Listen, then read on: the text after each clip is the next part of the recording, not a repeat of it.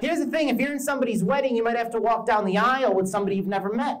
All of us guys knew each other because we grew up together. All the ladies knew each other because they grew up together. But we didn't know each other collectively as a group.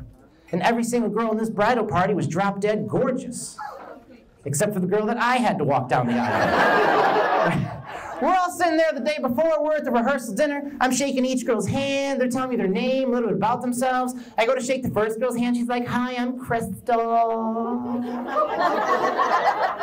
And I held briefcase number 9 on Deal or No Deal. Like, wow. Right, I go to shake the next girl's hand, she's like, "Hi, I'm Ashley. And I'm Miss Connecticut runner-up 2006 and 2007. And I'm just trying to beat my sex addiction."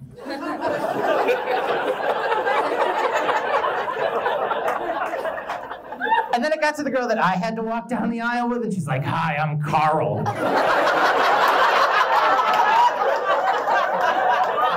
And I ring the bell every hour at Notre Dame.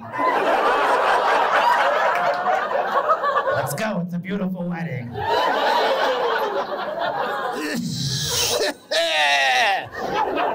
I'm gonna get married one day. You got a cigarette? You know?